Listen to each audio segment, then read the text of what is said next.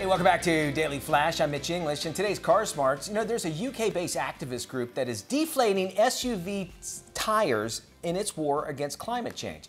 So in today's Car Smarts, Lauren Fix, the car coach, is going to tell us what they're doing across the pond that has made its way to the United States. Are you aware that tire extinguisher activists are deflating SUV tires in the U.S.? Yeah, they are. And having a flat tire is frustrating as it is, but finding out that someone flattened your tire to prove a political point will infuriate you. A UK-based activist group called the Tyre Extinguishers, spelled with a Y, is an activist group that's known for deflating tires and has spread its activities to the U.S. They claim they're deflating tires on dozens of SUVs in several major cities, including New York, Chicago, and the Bay Area. International news has been reporting about this terrorism or activism, and the BBC reports that the activist group has deflated tires on hundreds of cars in wealthier neighborhoods across the UK. Now this group has spread its radical volunteers to the US and other countries. The group cites the climate disaster is a primary reason for their actions. SUVs have been called out by the UN itself for their impact.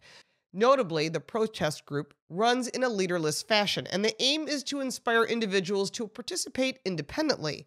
The Tyre Extinguishers website shares guides on how to spot an SUV, how to deflate its tires safely, and specific instructions are given to target wealthy and middle-class areas that are more likely to feature these vehicles. Hybrid and electric vehicles are considered fair game as well, with the group citing a high environmental cost of producing and running these large vehicles.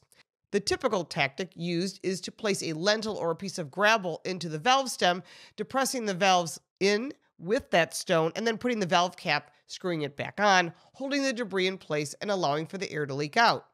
That lets the activist time to flee the area when the tire continues to deflate.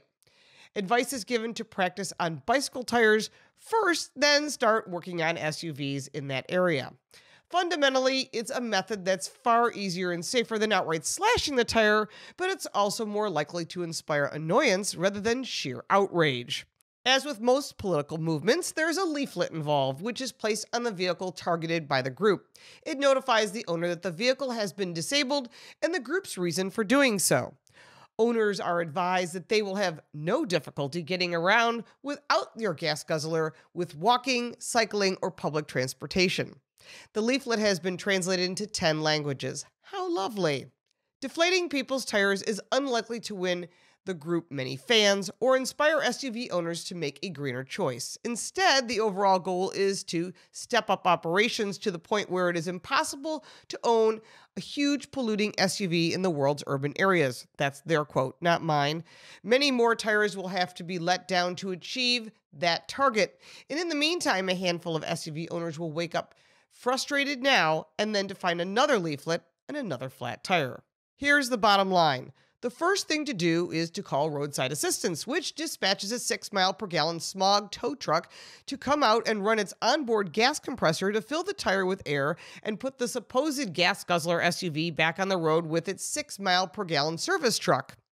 In addition, messing with people's personal property could be very dangerous, and you don't know how people will respond if they catch the terrorist. It could be really ugly. And should the word activist be replaced with the word terrorists? Either way, this is not likely to inspire anyone. It's an annoyance rather than forcing anyone to change their opinion to buy an EV or get rid of their SUV. What would you do? I'm Lauren Fix, and you can find this information on my website, carcoachreports.com and DailyFlashShow.com.